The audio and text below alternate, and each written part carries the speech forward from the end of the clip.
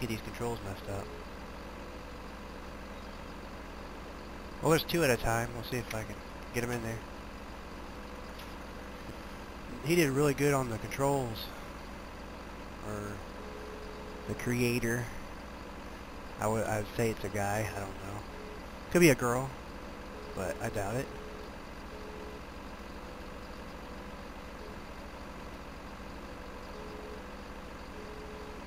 But the controls are really good for on the Xbox controller, because that's what I use, and they're smooth, fast.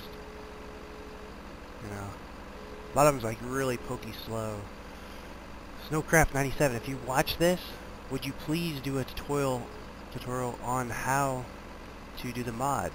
I would love to learn a little bit more about that. You know, I can try to pick yours apart, but I don't understand what I'm doing, so it doesn't do no good.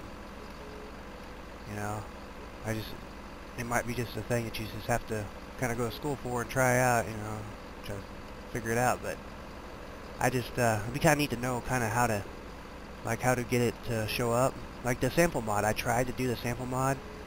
I'd like to take the actual tractor out of the game, the sample mod tractor, and take the one that was already in the game, put in there. I got everything, like the tires and the mirrors and the, I think that's pretty much all signs, but the body was invisible.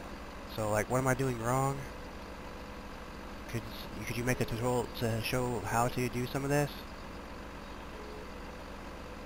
Please and thank you. I appreciate it a lot.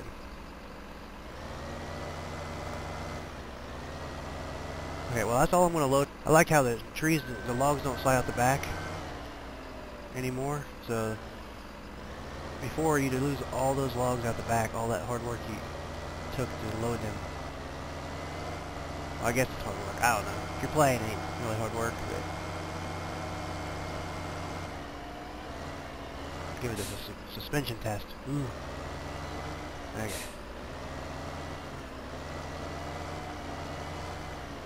Pretty cool looking. You just make one to a Ponzi scorpion. And when you do it, make sure your arm is just like I have it here, where you push down, it goes down, up goes up. Because that was really confusing when you're trying to go up on the arm here, and you got to push down to bring this, you know, up. You did a really good job on this. This is awesome.